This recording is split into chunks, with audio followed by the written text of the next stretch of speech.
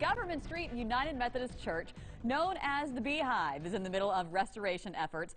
It's the church at the corner of Government Street and Broad Street. I'm sure you've passed it so many times. We're told it has the nickname Beehive because its congregation was the original Methodist church that spawned every Episcopal and Methodist church in Mobile today.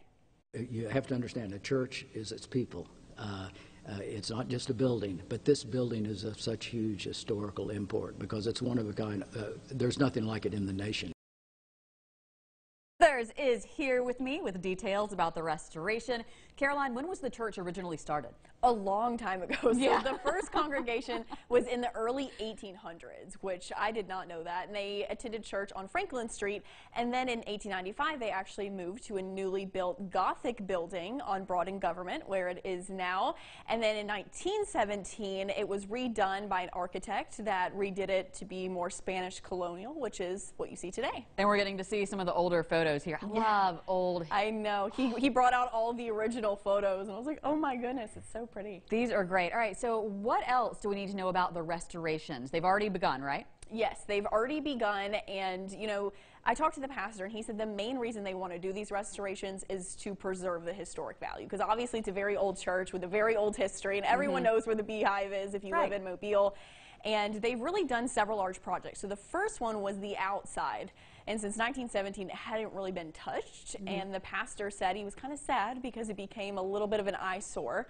So he said coal dust settled on all the details on the front of the church, and he said it just started to look dirty, and they power washed it, but that only lasts for so long. Yeah. So they ended up power washing it for the first time since 1917. They repainted it, and they repainted it with a special paint that should help to keep it a little cleaner for longer.